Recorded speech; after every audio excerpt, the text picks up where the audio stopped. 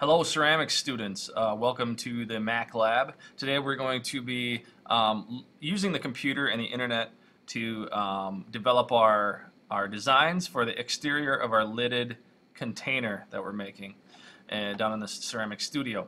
So today, to start, when you log on, you are going to click on the crimsonart.net, go to Safari. With these Macs, if you scroll down to the bottom, a dock pops up. And Safari is here. You may also have a Chrome icon somewhere on this dock. If it's not shown up, chances are it's hidden, so you just put this cursor down at the bottom and click on it. Just click once, okay? And then it should pop up. Type in, if you don't see it here along the top, you're going to have to type in www.crimsonart.net and then click return. Go to Courses, Ceramics A, and then Unit 4, Slab and Coil Constructed Choice Project. And then you are going to need the first one here right away, okay? So click on that. Let's download the file. It's an AI file. It's an Adobe Illustrator file. We're going to use Adobe Illustrators today. And that should pop up soon. What you'll see is you'll see this file. And so our objectives for today are students will demonstrate understanding for creating a motif in Illustrator to be used for the exterior of your lidded vessel. You are going to become aware, hopefully develop awareness for basic navigation in Adobe Illustrator. And then you're also utilize some Adobe Illustrator's tools and options for your motif. Okay. So what I've done here is here's the template that you need to use, and it's pretty simple. All we're going to need to do is I want you to think about what kind of imagery, what kind of maybe patterns or imagery you want on the exterior of your pot. Now I've chosen to do kind of a sculptural bird handle, and I've now found some cardinal pictures I'm going to use as my motif or my exterior application. So I want you to think about what you want for the exterior of your piece. It could be random patterns, it could be images. Keep it simple. Don't go and search your Facebook for a picture of yourself at prom or something like that because it's going to be way too detailed. Keep it simple. I mean, keep it simple down to like an animal or something that's going to be manageable, a simple pattern, shapes, something, okay? So what we're going to do is once you find that, I'm going to do a Safari search or a Google search and I'll just show you what I just typed in cardinal, flying cardinal.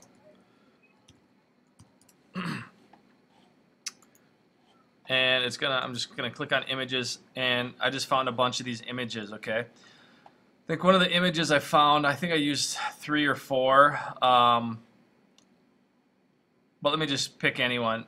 And you want to try to find a picture without a lot of background. Try to find a picture with white background. Okay. This one would be a good one, for instance. Okay, so let me just click on that. With the Mac, you need to hold down the Control button, click on it, and then copy image. Okay, unless you have a right click on your mouse, you have to hold down the Control button on the keyboard, copy the image, and then go back to your Illustrator, and let's just move this out of the way. This is my example that I'm showing you now. I'm just going to move this out of the way, and I'm going to edit, paste, or you could Apple V on your keyboard, or that little icon with the V.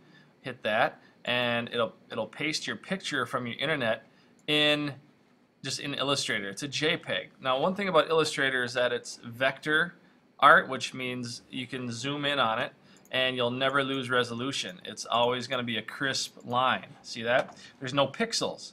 So if we zoom out, and the zoom out, by the way, it's Command or Apple minus key. To zoom in, it's plus. All right. Now, if I were to zoom in on this, Command plus key or Apple. If you hold down the space bar, you can grab your hand and move your picture around. You can see how pixelated it is. So that's why Illustrator is great, because it vectorizes your artwork, and instead of having pixels, it has vector lines. Okay. So anyway, if I want this bird, all I have to do is, and this is what you'll do, once you find your simple picture, you're going to go up to, you click on it, get your little black arrow out, click on the picture once, and click the live trace button. It says live trace, and what's going to do is going to put a threshold. It's going to make it black and white. That's all we need.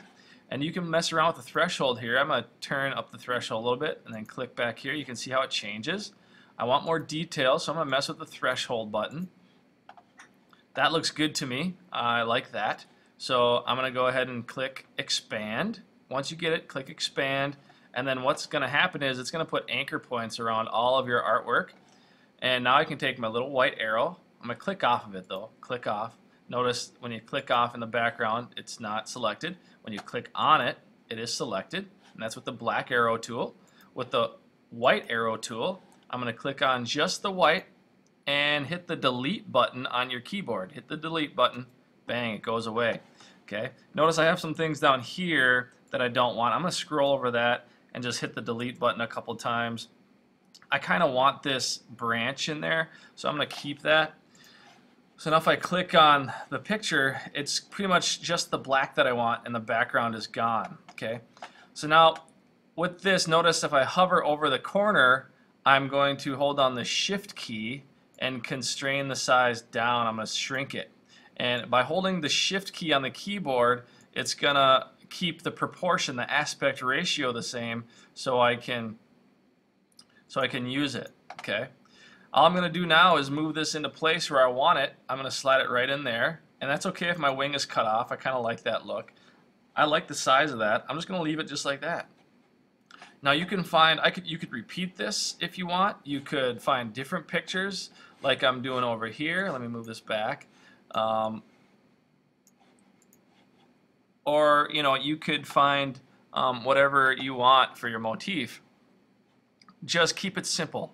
Keep it simple. Think about pattern. Think about theme, your subject matter, and then what all you need to do is print it. The last thing to do is to print it. So go to File, Print, and all it's going to do is print what's inside the white square. And you'll see some of it might get run off or cut off. That's okay. We can deal with that later. And then just make sure it says 355 or 355C and click print, and you'll be good. That's it. Raise your hand if you have trouble. Ask a neighbor, watch this video a couple times, pause it as you need, work along with it.